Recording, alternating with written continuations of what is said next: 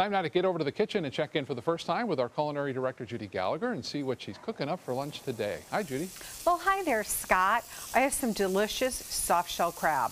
I'm going to give you some tips on where to buy them already cleaned, and to let you know that if you soak them in milk for about 15 minutes in the refrigerator, that will get rid of that extra odor, shall we say, that sometimes you have when you're buying seafood, especially with the soft-shell crabs. So we're going to pan fry them, and we're going to do them in a traditional way with capers and butter and olive oil. Julienne of smoked sun-dried tomatoes is going to give that pop along with some grape tomatoes and bring it all together on some spaghetti. I think you're going to love it, so stay with me throughout the hour. It's soft-shell crab season. Maybe they want to catch some soft-shell crab. They'll have to head down to the Maryland way, but I love soft-shell crab. Now, depending on where you can get it, they're going to become previously frozen. You definitely want to get them already cleaned. It's a lot of hassle, and it's not very pleasant to have to clean them. So I get them already cleaned. I've soaked them in milk. I patted them dry, and then there they go in the saute pan. I'm going to add a little more oil, and we're just going to gently saute them. And the same thing like shrimp. It's just until you start to get that red color, as you can see we're starting to get. Now I have some fresh broccoli rabe, and I'm just going to zap this in the microwave just for a minute or two. I want you to look at the base. If the base is solid, then you know it's nice and fresh. As it begins to hollow out, that's when you know it's getting old. But this is just perfect. In it goes. Let's do that for 2 minutes. I still want it crunchy, so I don't want to go too much. A tablespoon of water is going to be perfect with it.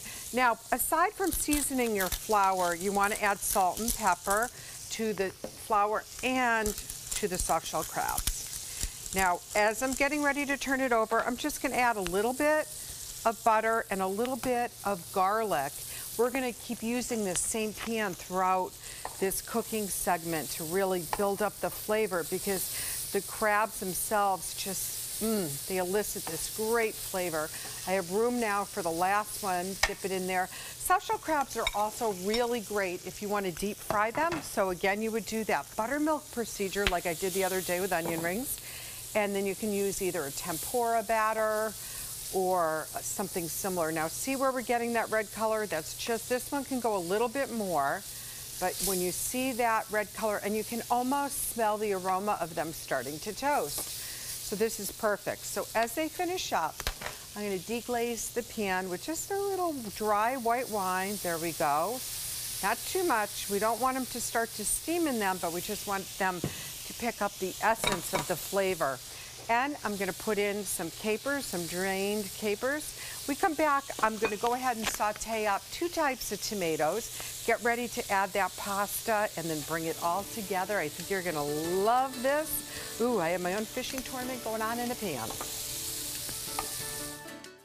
So I sauteed off the soft-shell crab, dipped it in the flour and salt and pepper. Now I've sauteed some leeks. It's not in the recipe online because I had some leeks left over from yesterday's recipe. That's what I like to do, is just kind of look in your refrigerator, shop your refrigerator. You know, I always said shop your closet, shop your refrigerator for added things so you can accessorize your dish with. So I'm going to add in about another tablespoon of butter, and we have the leeks all caramelized. Remember, we have all that residual from frying off the soft-shell crab and the capers. Now we're going to add another chopped garlic clove. And I'm going to add some julienne of smoked sun-dried tomatoes. You can buy these in the packets right up at Fresh Market at the right up on the butcher's counter. They're going to be right there. They're really good. And again, when you saute it in, it just adds that extra pop of flavor. Speaking of pop of flavor, let's add a teeny bit of crushed red pepper. And I'm feeling the need for a few more capers in here. So we're going to give that, saute it around. The moisture is going to rehydrate the sun-dried tomatoes a bit. Add a little bit more oil, saute, and then we add a little bit more white wine. Remember, we deglazed with the white wine. Now we've added a little bit more, and that last bit of butter. And now, if you want to cut back on the butter a little bit, you can use a little vegetable stock or fish stock in here just to give it some moisture. Now let's take our spaghetti, and of course, as I drop it right on the stove as well. Any pasta will do, but I find with this dish, I really like to use spaghetti. It just really adheres to it. It's kind of light as you're eating it with the soft shell crabs. So as this sautés, my last step is I'm going to add the soft shell crabs back into the pan. So that heat is just going to bring that flavor up with the pasta. The juice from the soft shell crabs are going to definitely drip into the pasta. Now, if I were home, I would literally just put this pan on the table with tongs, and everybody could help themselves to exactly what they want. And I may just do that for the most part, but take a little bit out for John Scalzi.